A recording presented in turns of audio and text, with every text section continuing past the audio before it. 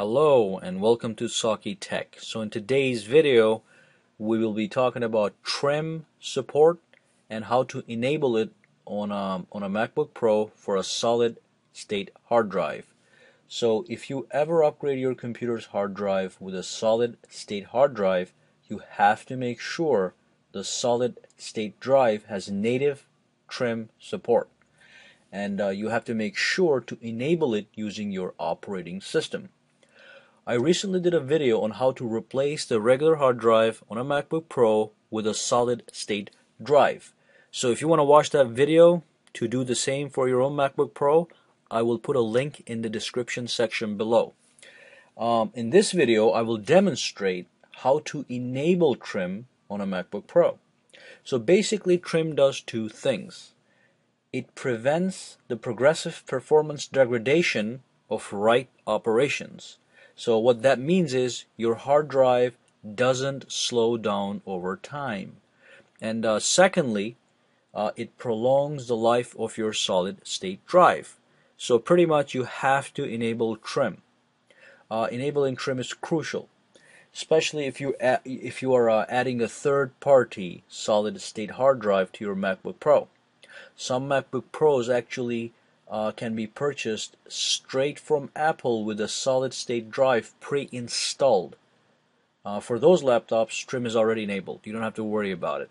I'll show you how to check to make sure if trim is enabled or disabled on your MacBook Pro. So let's take a look at that real quick. So this is the MacBook Pro. Just click the Apple symbol, click About This Mac, go to More Info, and click System Report. Now you want to go to the serial ATA. This is the hard drive, and down here it should say trim support yes, or it's going to say no. If you just did an upgrade on your MacBook Pro with a third-party solid-state drive, it's going to say no. So you have to enable that. So the next step is I'm going to show you how to enable trim. Okay, so what you have to do is to go to this website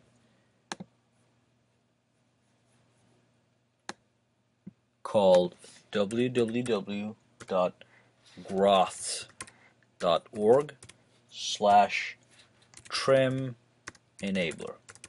Okay. So this is the MacBook application that you can download, and with the click of a button you can enable or disable trim support.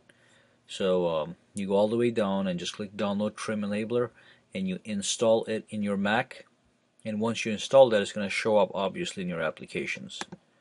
And if you go to your applications, utilities is where I put it myself. This is it, trim enabler. Click that, and this is it. So all you do is press on or off. Of course you're going to have it on. So it says here the patch is active and trim is active. Everything looks super, and that is exactly what you need.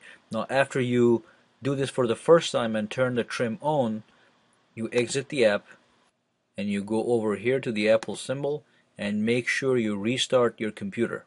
Sometimes trim does not kick in the moment you enable it. You have to restart your computer. After you restart your computer, go back to About This Mac, More Info, System Report, and serial ATA, and just make sure it's enabled. Okay, so that brings us to the end of this video. Just remember, trim support must be enabled on your MacBook Pro if you upgrade it yourself. It's not a choice, you have to do it, or your solid state drive will die very quickly. Well, thank you for watching this video, guys. Subscribe to my channel for more videos to come, and click the like button if you enjoyed this video, and have a good day.